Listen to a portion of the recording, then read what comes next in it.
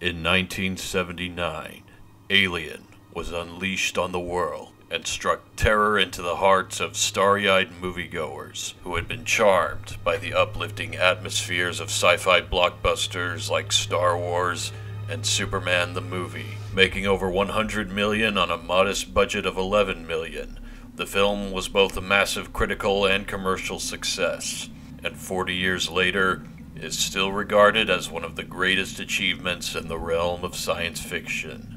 Thanks to an immaculate visual style from one of the greatest visual directors in the industry, Ridley Scott, and his cinematographer, Derek Van Lint, a top-tier cast of actors the likes of Sigourney Weaver, Tom Skerritt, John Hurt, and Ian Holm, the inventive and tightly paced script by writers Dan O'Bannon and Ronald Shusett, an oppressive and claustrophobic setting created by the cramped industrial sets of production designers Ron Cobb and Michael Seymour, and one of the most terrifying and memorable creature designs in film history, courtesy of artist H.R. Giger. Because of these things, the film went from a B-movie concept and pitch to being the very film that is synonymous with the genre of sci-fi horror. Not bad for an idea that initially started out as a campy student film that would then receive a bolstered creative team through a failed adaptation of Frank Herbert's Dune. But in spite of all that, one question remains. Is the film still scary? Now, I am a person who has seen dozens, if not hundreds, of horror movies, and I rarely get scared by them, so the answer in my case would be no. But what is considered scary is an incredibly subjective topic. A better question to ask would be, is it still effective? Which is a question that could be answered in far more detail, which is exactly what I intend to do here. I will be covering the 2003 director's cut, which is my personal favorite version of the movie for reasons I'll get into later. This should go without saying, but there will be spoilers. So if for some reason you've gone your entire life without actually ever seeing this movie, I do not recommend watching the rest of this video until you've corrected that mistake. Seriously, watch it. It's a fantastic movie. Also, if you're a person who has seen this film, but hasn't seen it in a while, it might be a good idea to re-watch it, as I'll be going over a lot of different scenes in vastly different parts of the movie with not much context provided. So refreshing your memory of all the stuff that happens might make for a less confusing experience. This is the warning, and the point in the video for you to pause and watch the film. Okay? Okay, let's get started. One last disclaimer I want to give is that I will not be analyzing the famous chestburster scene, because out of all the scenes in the film, it is the one where I legitimately cannot add any new information or perspective on. Everything about this scene, from its pacing to its technical execution, has been covered in explicit detail by dozens of videos and documentaries before this one. It's that simple. So moving on. In my honest opinion, the greatest asset this film has is its cinematography and visual style, courtesy of both director Ridley Scott and cinematographer Derek Van Lint. I'm pretty sure that I don't need to tell you that Alien is one of the most beautifully shot sci-fi films of all time. The film's use of atmospheric, unnatural low-key lighting and intense contrast gives it such a sharp, refined look that it makes it look like it could have been released today, rather than in 1979. It's all the more impressive considering just how hard it was to achieve the lighting the filmmakers wanted for most of the film. Most of Alien was shot on anamorphic lenses, which gave most of the shots a very wide aspect ratio in order for the viewer to see as much of the ship in each shot as possible. This created problems for Scott and Van Lint, since the sets and sound stages for the Nostromo were so cramped and the camera was so wide and big in relation to the sets and corridors that make up the Nostromo's interiors. Additionally, the process of lighting each scene was also made much harder due to the cramped nature of the production design. It became so hard to hide and disguise the lights they needed to use that Scott and Van Lint had to find ways to fit their lights into the scenes diegetically, meaning they had to decorate them to visually fit into the film's world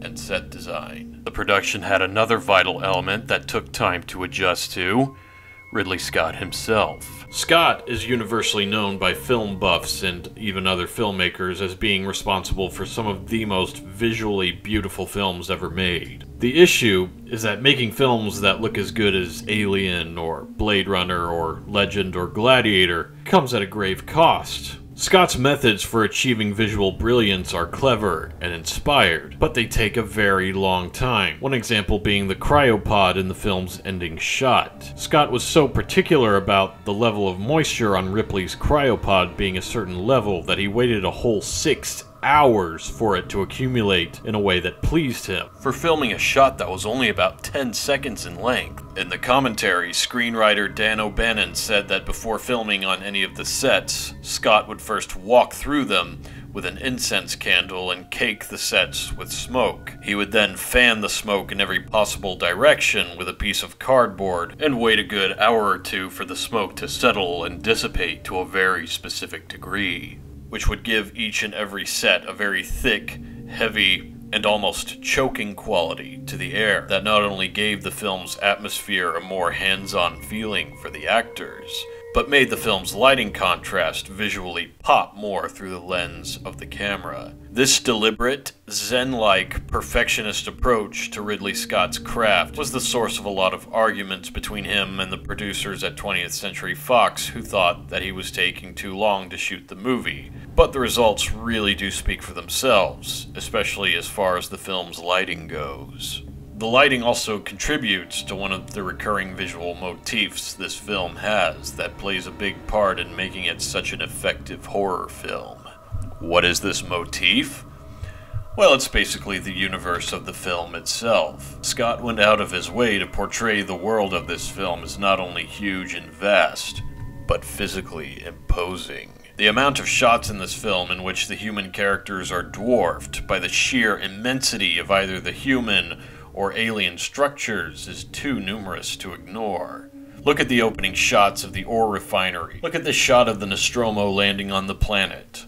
Look at the legs of the Nostromo in relation to the characters exiting out of the airlock. Look at this shot of the derelict and this eerie as fuck shot of the fossilized engineer space jockey. The sheer amount of shots in this film featuring gigantic, looming, black-shadowed objects paints this as not an ideal or adventurous world of the future, but as an angry, malevolent, and cold one. The fact that most of these shots utilize low angles also communicates the immense size and weight of these objects and psychologically makes them look quite intimidating. This dark visual style combined with the consistently huge scale is one of the film's most memorable aspects and almost feels gothic at times, with both the Nostromo and the space jockey derelict's lighting giving off the feeling of a dimly lit cathedral or dungeon.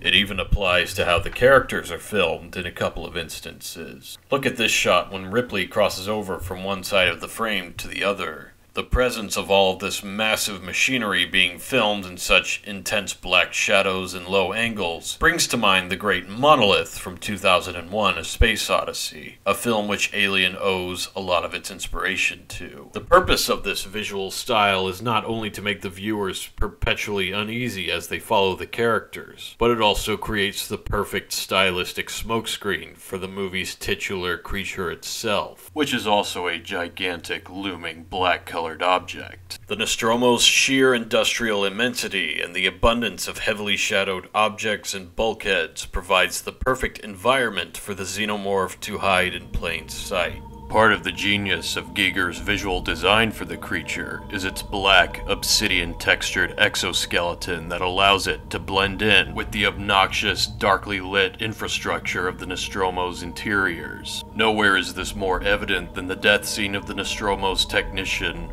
Brett, played by Harry Dean Stanton. This scene has a specific shot that is exclusive to the director's cut that I really wish was included in the theatrical cut. Whenever Brett enters the massive hangar with the water raining down from the ceiling, he takes a moment to douse himself in the water, during which we get this shot.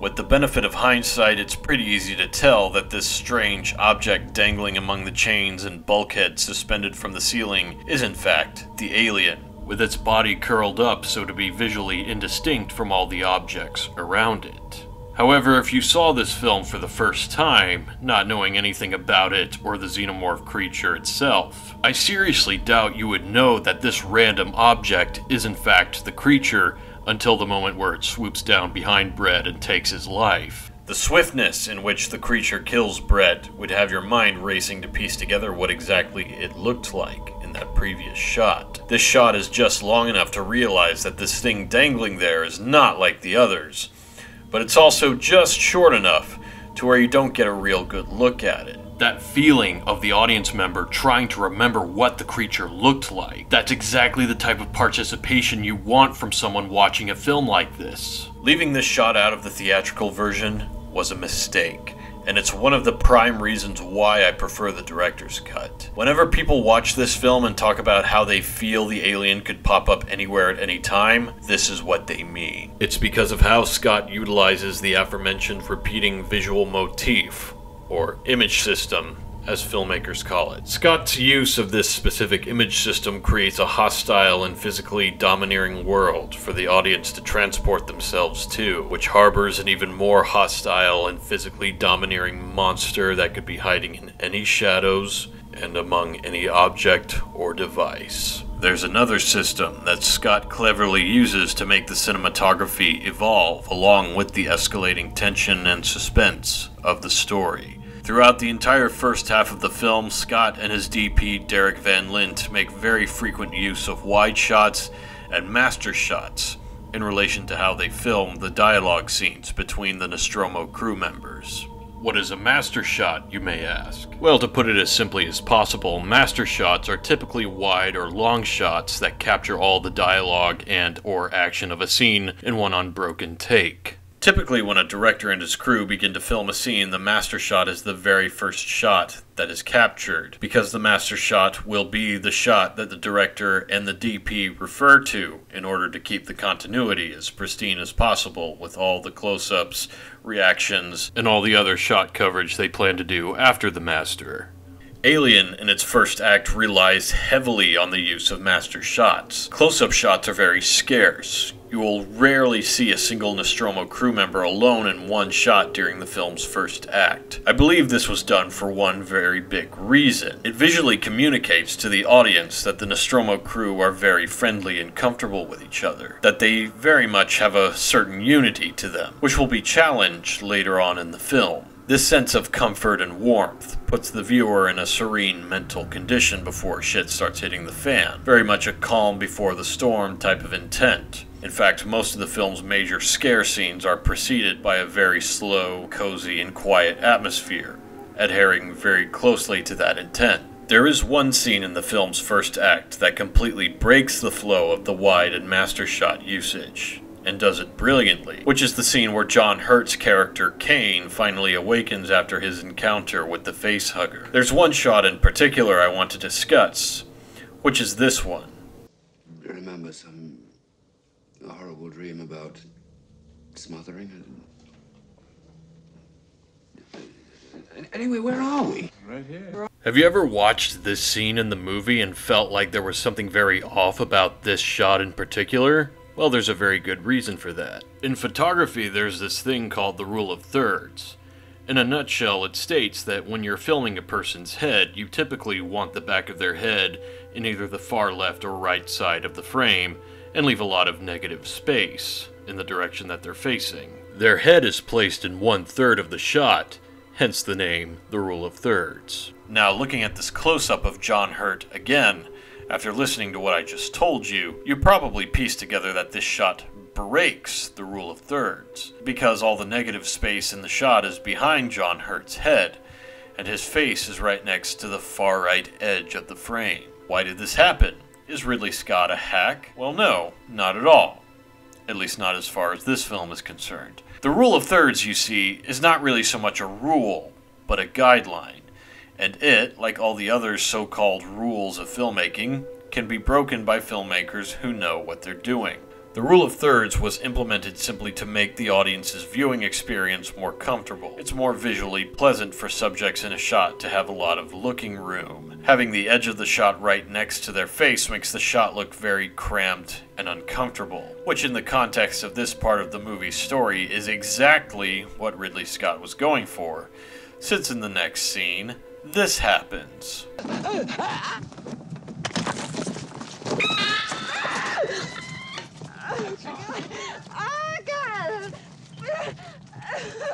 Also, remember how I said earlier that before this point the film rarely ever used close-ups of the characters? Well, this scene is almost nothing but close-ups. The more laid-back feeling of unity that the film previously had is mostly lost with this scene. The constant montage of close-ups in this scene is very intense and uncomfortable, considering that this is supposed to be a happy scene where everyone is joking around and bonding with Kane over his strange predicament. The way this scene is edited reminds me a lot of the dinner scene from the original Texas Chainsaw Massacre, which may sound like a long stretch to some people, but hear me out. This scene also makes heavy use of back-to-back close-ups where we see the Sawyer family laughing and having a good time, in stark contrast with the female lead who's tied to a chair and scared out of her mind. I wouldn't really consider this comparison to be much of a stretch, since Ridley Scott is a big fan of the original Texas Chainsaw Massacre and cited it as an inspiration for the horror in Alien. Whether the Texas Chainsaw similarities in this scene are intentional or not, I do genuinely feel like this scene is directed in a way to make the audience uncomfortable and tense in order to adequately prepare them for what comes next. From the chestburster scene onward, the film pulls the camera much further in on the characters, making much heavier use of close-ups and even wider shots showing only a single character. That sense of unity I mentioned earlier is now crumbling away. In fact, not only are there fewer shots where the characters are bunched up together, but there are even a few shots where some characters appear larger or smaller in size than others. There's no better example of a shot like this than in the scene where Ripley officially takes charge of the Nostromo crew and forms a plan to get rid of the xenomorph once and for all. Watch this clip very carefully. I'm not throwing any straws. I'm for killing that goddamn thing right now. Okay. Well, let's talk about killing it. We know it's using the air shafts. Will you listen to me, Parker? Shut up! Let's hear it. If you ask most people what they love about this moment so much, many of them will respond about how good Sigourney Weaver's acting is, or how powerful of a moment this is for Ripley as a character. Which are all valid reasons to be certain, but the main one for me is how this moment is framed. This exact side profile close-up of Ripley is set up well at the beginning of this scene. For this moment, we cut back to it as Ripley loses her composure and screams her head off at Parker in order to make him listen to her. Notice how Ripley's head is in the foreground and in focus, and Parker's entire body is in the background, out of focus. Ripley's head in this shot is the same size as Parker's entire body, making her appear domineering and physically imposing against Parker's smaller silhouette. This shot composition gives her emotional outburst more power and more impact.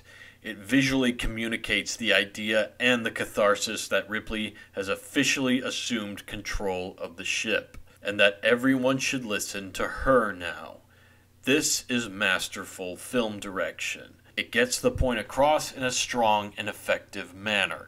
It's not preachy or trying to make a cringy pro-woman political statement, unlike a lot of modern films I could name. It's just one character effectively getting through to another in a superbly directed manner. But I think we've spent enough time talking about the scenes with the people. We're talking about how the film remains effective as a horror film, so I think it's about time we talked about the film's namesake, the big chap himself. At this point, I think it's important to acknowledge something that might not sit well with the more snobbish cinephiles who enjoy Alien. If my Texas Chainsaw Massacre comparison earlier wasn't indication enough, it's undeniable that Alien owes a lot to slasher movies. While definitely not a pure slasher movie, there are big similarities with the isolated environment, the characters being stalked and picked off one by a mysterious killer, the final girl. But whereas slasher movies are memorable because of the creative brutality of their death scenes, Alien takes a different approach with its kills. Rather than being about gory spectacle, though that is certainly present. The death scenes in Alien make their impression through diverse filmmaking techniques that present suspense and tension through all the new information they convey about the creature itself. The chestburster scene was a massive contraption that took a lot of time and rehearsal. The initial reveal of the creature's adult form as it murders Brett involved some top-notch stunt work and cinematography, as mentioned before. And the scene in which the creature kills both Lambert and Parker involves some really clever editing, with the shot of the alien's tail coiling around Lambert's leg being taken from Brett's death scene, as shown here.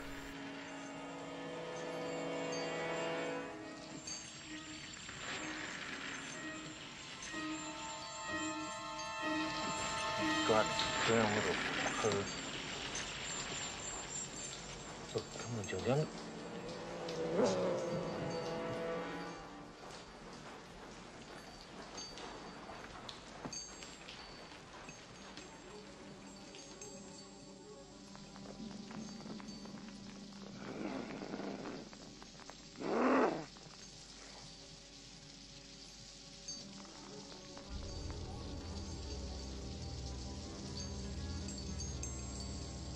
As well as some really inventive sound design, as Lambert dies an unspeakable death at the alien's hands.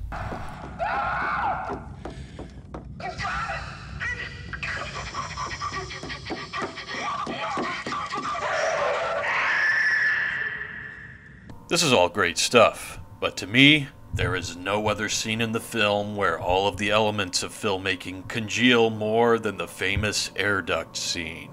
This scene is the film's finest moment of mise-en-scène. The best scene where the cinematography, editing, performances, production design, sound design, music, and more all work in perfect synchronicity to create what is one of the finest suspenseful set pieces in film history. And to really piece together why it works so well, I think it needs to be analyzed thoroughly from start to finish. One thing I find kind of funny is how anytime you see a shot of one of the vent junctions being sealed by a metal aperture, the focus shifts. The reason I find this amusing is that the very process of focus shifting involves the use of a similar aperture inside the film camera itself. So in a very humorous meta sense, you could say that the movie itself has come alive and is literally trying to kill Dallas. The recurring image system with the more numerous close-ups is utilized for most of the shots outside of the vent. We see numerous back-to-back close-ups of Ripley, Parker, Ash, and Lambert, which helps keeps the audience on edge. Another nice bit of cinematography I want to highlight is this real tight shot where Dallas moves towards the camera and the fire from his flamethrower illuminates the foreground, giving off a very hellish look.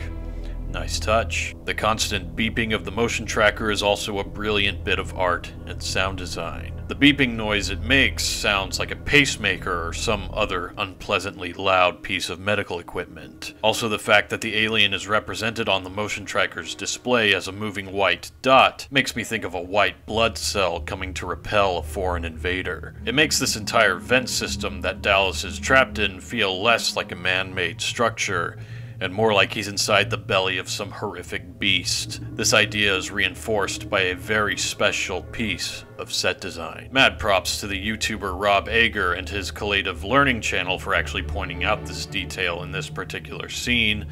I cannot take credit for it. In this shot with Dallas, there are some silver cone-shaped objects mounted on the walls on either side of him. Now if you freeze this shot and turn it 90 degrees, now what does it look like? If you still don't see it, let me help you. Yes, it's the alien's mouth. It's unmistakable. There are even separate rows of cones in the back that look similar to the creature's inner mouth. There's no way this was a coincidence. This had to have been a deliberate placement by Michael Seymour or Ron Cobb, and it drives home the idea that the Nostromo is now officially the Xenomorph's domain. Another aspect of this film that I have yet to give any praise for is the excellent score provided by one of the all-time great film composers, Jerry Goldsmith. This scene in my eyes is where the score really shines, as it carries the suspense and momentum of the scene even while not much is happening on screen. My favorite moment would have to be the heavy strings that play at the very end, that keep the viewer's attention diverted as Dallas descends the ladder, and then suddenly You're welcome, Five Nights at Freddy's. So, in conclusion, that's pretty much all I wanted to say about Alien. It's a personal favorite of mine, and I hope I helped you learn a thing or two about the hands-on aspects of filmmaking with this video. I could have gone over a lot more stuff, but I want this video to be more of a companion piece to the movie and not a step-by-step breakdown of every bit of filmmaking minutia that it displays. I do want you folks to watch these films and make your own observations after all. I do highly recommend checking out the YouTuber Rob Ager and his Collative Learning channel, as he has some of the finest film analysis videos that have ever been made on the internet. His methods for analyzing filmmaking have been a huge influence on me, and considering the numerous videos he's made on Alien, I hope that mine has at least been close to his standards. I'll share a link to his channel in the description. But yeah, Alien is a great film, and if you made it to the end of this video and still haven't seen it, then you are doing a huge disservice to yourself. It's actually my favorite film out of the trilogy. Yes, I said trilogy. There are only 3 Alien films, no others exist. If you try to convince me otherwise, I'll just think you're crazy. So with that being said, we have reached the end of this chapter, everyone. The next video will be based around the character who is this one's arch nemesis, so I will see you then. Be well, my lovely viewers, stay safe in these strife-filled times, and remember, in space, no one can hear you click the like and subscribe button. This is F.W. Waller, signing off.